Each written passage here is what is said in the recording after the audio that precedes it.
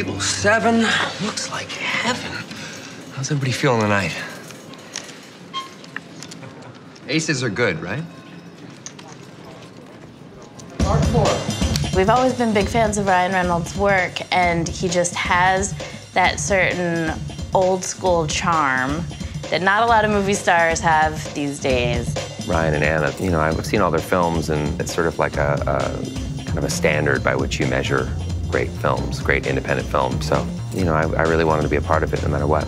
It's a buddy movie about a couple of degenerate gamblers that hit the road, playing every game they can.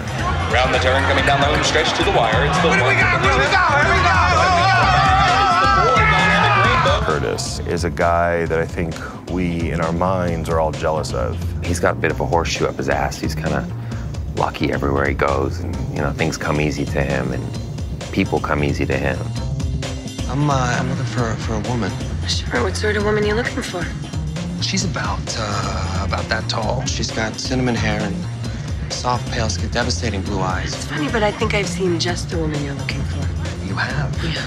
I play Simone, who is technically in the realm of an escort, but she is also, I think, deep down, the real love of Curtis's life. She sees him kind of stumbling across this path and just repeating himself, and I think that's Curtis. I think he's Peter Pan, you know, he'll never really grow up.